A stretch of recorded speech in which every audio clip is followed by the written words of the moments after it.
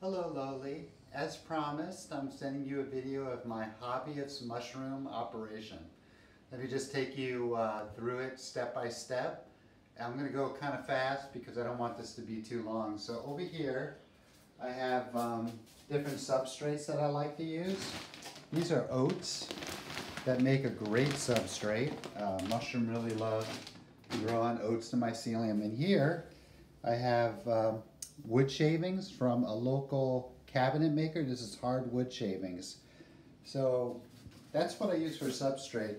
But then if you come over here, the next step in the process is you take your substrates, at least what I do, and I use these bags, and I put the soaked oats or the soaked wood chips in these bags, and then I sterilize them in this pressure cooker. Once they're sterilized, I take them out, and under my flow hood here, which is HEPA air,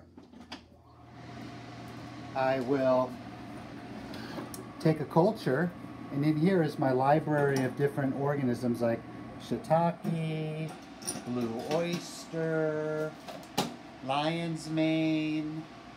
So let's just say I'm going to do a lion's mane.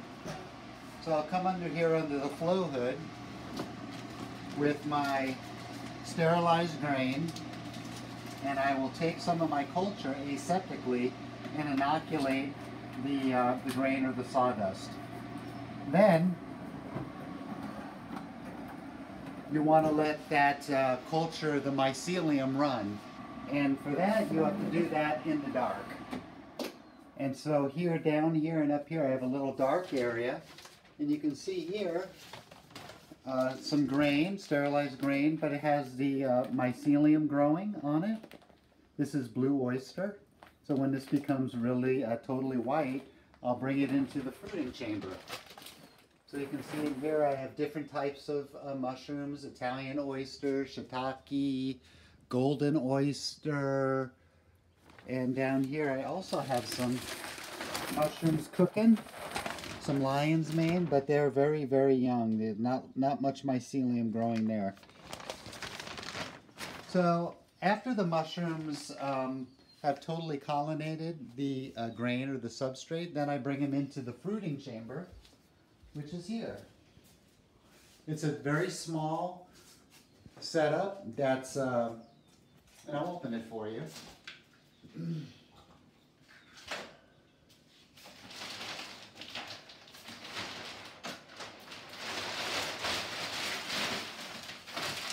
So in here I have this humidity maker. So if I turn it on, you can see, if Kathy zooms in there, you can see how it creates a humidity chamber inside.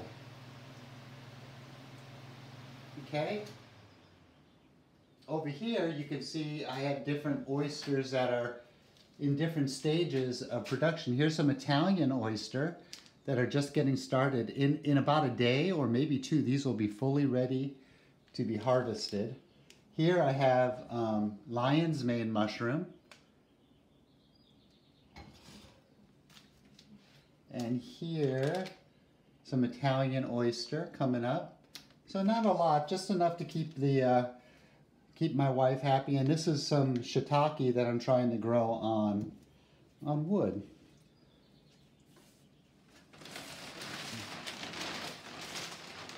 But that's about it. It takes a long time to get it going, and I'm learning as I go. But I hope this little video helped you. Bye.